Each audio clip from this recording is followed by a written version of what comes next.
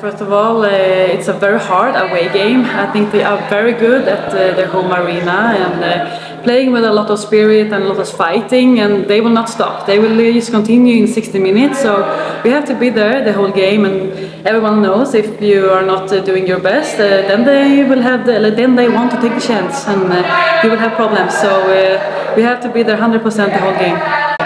I think we have to be very strong in the beginning of the game, so we don't give them anything, because if we give them something, then they will take everything that they got. So we need to be there the whole game and fight the whole time, because otherwise they will take the chance.